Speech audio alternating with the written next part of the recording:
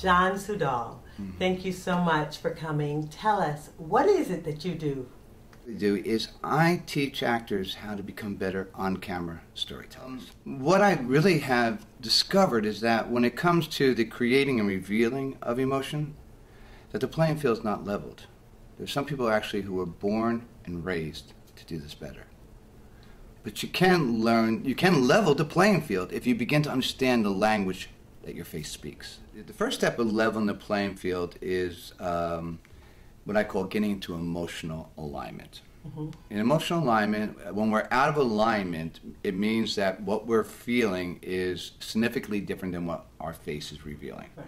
And I consider that to be out of alignment. So there's 3 steps to get into emotional alignment and learn to speak the language of the face. The first one is we have to define how you personally reveal emotion. And I take people through I call it an emotional screen test. I have them create emotions. You do it, I don't care how you're going to do it. Just the whole thing is, I feel.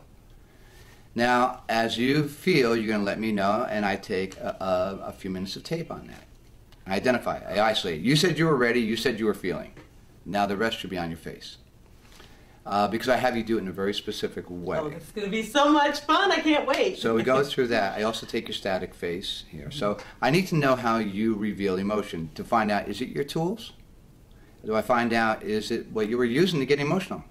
Or do you have one of these distortions? Because if you have a distortion, it may not be all the emotions. It may be you have something is getting in the way of you creating joy.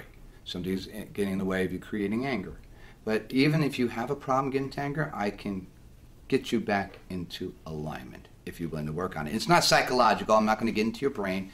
I'm just going to connect you to the right thought and the right muscle groups. And they'll bring you right back. For a while you may find tears, but ultimately you will do it because it changes. Your thought changes the muscle groups. So if you can keep the right thought, the right muscle groups, you'll stay in the right emotion. It'll want to suck you in.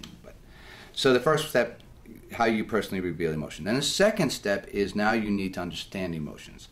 So I give you a very in-depth look at what they are, what triggers them, the universal triggers, and the family within each emotion, and also the variations of theme for each one.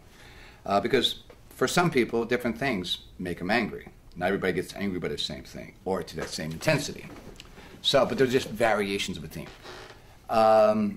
I teach about the sensations, what they feel like, and how to recreate those sensations, and then the impulses. You know you're there because you want to take an action, and I reveal to you what those actions are.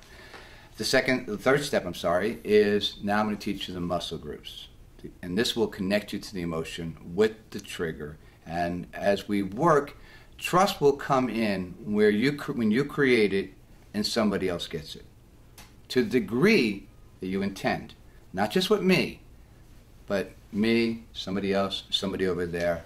And at that, when you know that, again, I do that, I know you got it. I know the camera got it. I don't have to even think about it. I felt the tension growing in my eye right there, and it can grow more. If I want to, if there was a reason for that to happen, but that's trust. Trust is when you know you do something, you're going to get the desired response.